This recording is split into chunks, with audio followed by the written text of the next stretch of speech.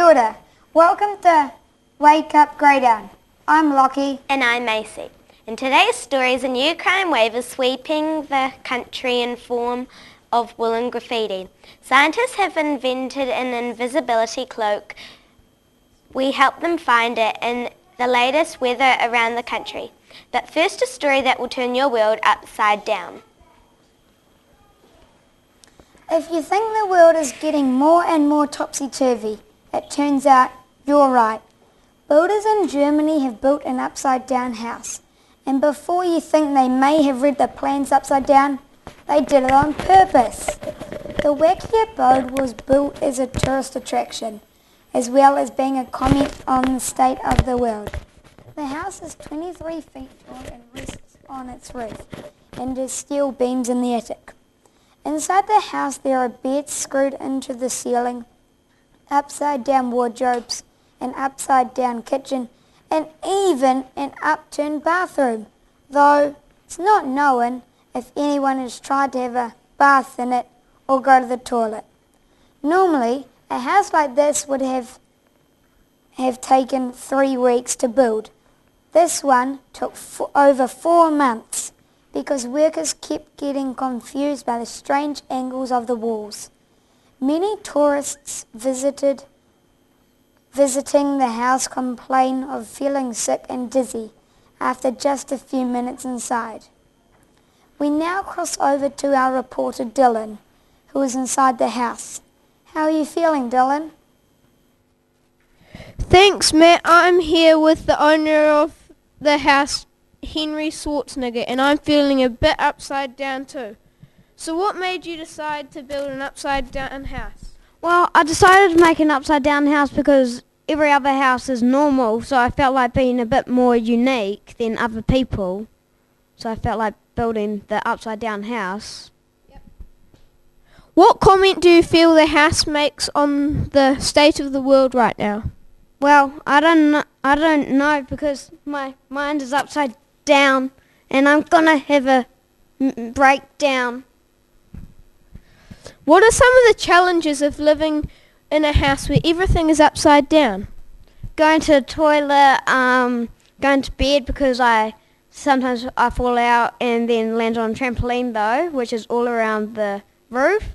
So sometimes I can't be bothered to get into bed, so I'll just sleep on the trampoline with blankets on me, trying to get food out of the fridge, so because it falls out and just makes a massive mess all over the trampoline. What do your friends think of you with an upside down house? They think I'm weird, and so they sometimes stay a bit away from me because I walk on my hands sometimes and feet, and sometimes I end up kicking them a couple of times, punching them by accident, because they know I'm mental, got a bit of problems. Yeah. Well, thank you very much for joining us. Back to Lockie in the studio. Thanks, Dylan. Even watching that makes me feel like vomiting. Now let's go over to Xavier for a look at the stock market. How much money are you making, Xavier? Kia ora, everyone. Let's have a look at what's fresh in the stock market today. Prices in used cooking grease have gone through the roof as oil price soar around the world. There is even some talking of a black market operating in this country, run by grease rustlers who are stealing used cooking oil from fish and chips shops and fast food restaurants. Some experts are saying that any valuable used cooking oil should be collected and kept in the fridge. Also going up are shares in a new bacon-flavored toothpaste created by an American company tired of the refreshing minty taste. Now your breath can be pork fresh while your teeth get a dentist approved once over. That same company also makes bacon flavored dental floss, soap, bacon bandages, and even bacon air freshener. Is there anything bacon cannot do? So there you go. Invest in oil and pork. That seems to be the advice of most brokers today. This is making me a little bit hungry. Back to you in the news desk.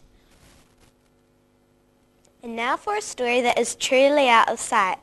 Look out, Harry Potter. The world of science is catching up to the world of magic.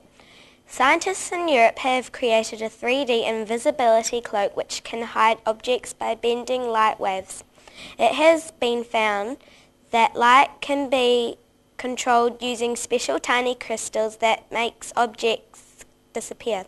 So far, scientists have made small objects such as coins disappear, but hope that it won't be long before they are hiding cars, planes, and even people.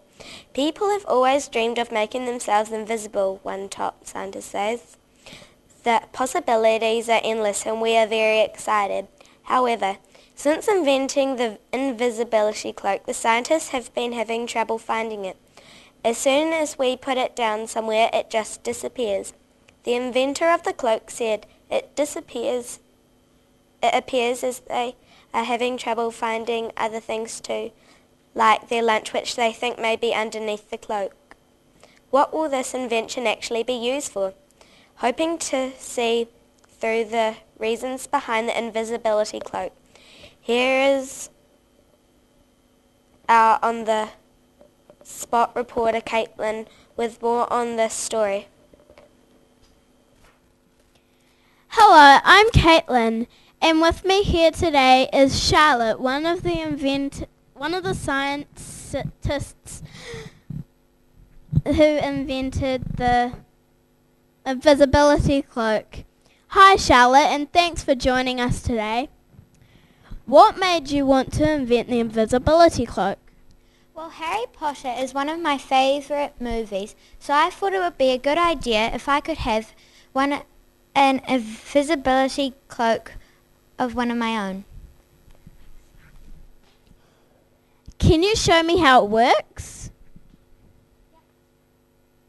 First of all, you have to put it over your head like this, and then you'll turn invisible. Am I invisible? You sure are. What do you hope the cloak will be good for?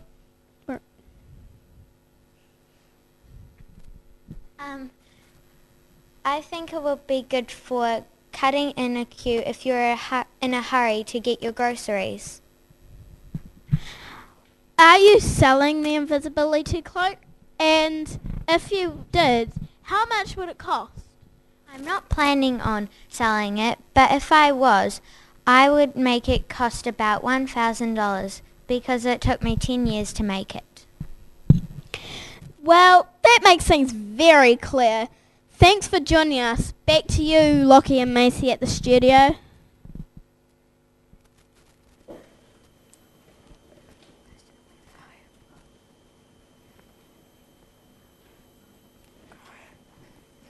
Thanks, Caitlin. And now, how's this for an interesting yarn? A new wave of graffiti crime is covering the country, thanks to an underground gang known as the Midnight Knitters. These wool-waving criminals are covering tree branches and lampposts with small jerseys and scarves under the cover of darkness. Police say the knitted activities of the gang are illegal because their woolly crimes are being done on public property without permission. The popularity of woolen graffiti is growing and more public objects are being wrapped up every night. But the problem is growing, police say, and warn that if the Midnight Knitters aren't caught soon, every tree, lamppost and traffic light in the country will be warmly dressed against the cold. The problem is spinning out of control. There are a close-knit group of dyed-in-the-wool criminals. We are stitching together a case, but it's not seamless. There is no real pattern to the crimes, a police spokesman said today. So far, the criminal knitters have escaped arrest and continue to pull the wool over the eyes of both the public and the police. We go now to a secret location with our investigate reporter Danielle, who has an exclusive interview with one of the Midnight Knitters gang. Thanks, Lockie. I'm Danielle, and joining me in this top secret location is a member of the Midnight Knitters gang. Hello, Julian. Thank you for joining us. What led you into this dark underworld of knitted graffiti? Well, my grandma, when I was young, she taught me how to knit. And as I grew older, I got into graffiti. But I wanted to hold on to what my grandma taught me. So I combined them both into knitting graffiti. And now I can just knit. Do you see yourself as a criminal? Why not? Go around with cat guns, cause riots. People think it's actually real gunshots. Apart from trees, lampposts and traffic lights, what else would you like to graffiti? Well, me and my gang, we walk around the street and we see cabs and we see the thing saying taxi and we go, whoa, that is just off the hook. We are going to graffiti that one day. And so all y'all graffitians out there, try that. Do you have any other hobbies? Well, I like to cook and I like to write poems, but graffiti's my favorite. Okay, thank you for your time, Julian of the Midnight Knitters gang. Now we cross over to Isabella and Ash at the weather update. Thank you, Danielle, and good evening, New Zealand. Let's have a look at tomorrow's weather. Starting in the far north at Kaitaia, look out for some pretty flash flooding and raindrops as big as your head. If you're going outside, wear a hat. Moving down to Auckland, there will be a mixture of fair conditions and unfair conditions, but those are the conditions and you'll just have to accept them. There will be no weather at all for the Bay of Plenty. It's taking a short holiday but is expected to be back for the weekend. In Napier and Hastings, the weather will sometimes be changeable and sometimes not. We have really no idea what will be happening there. In Taranaki, a mild depression brings with it a very dull day with no highlights at all. It will be overcast and gloomy all morning, but things should cheer up by the evening, so don't worry, everything will be fine. Wellington will have another capital day. There will be no wind at all, and the day conditions will be so pleasant they'll actually be extreme. In the top of the South Island, Kaikoura can expect to have a good day, meeting friends for lunch, going for a swim, and reading the newspapers. But try to stay indoors as the weather will be just terrible.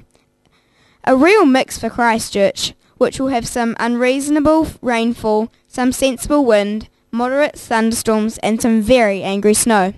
And in the lower south, Dunedin will be frosty, cold and unfriendly until late morning, when the sun will pop over for a visit. Everyone likes the sun. That's all from me. Remember, if it's raining outside, that's the weather for you. Good night, New Zealand. Now it's back to the news desk with Macy and Lockie. Thanks, Isabella and Ash. Well, that's all we have time for. We hope you've enjoyed this evening's broadcast. Thank you all for watching and we'll see you again next time. Until then, I'm Macy. And I'm Lockie. For Wake Up. Goodbye. E noho rā. Ladies and gentlemen.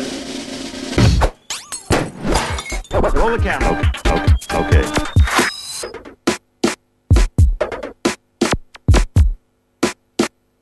Good evening, ladies and gentlemen. Tonight we are featuring an interview with a very peculiar-looking gentleman. Scene 1, take 1.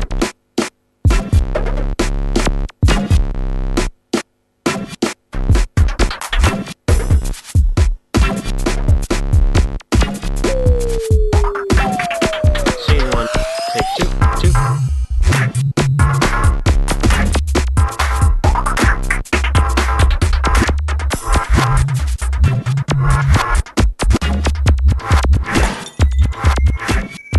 Take 2.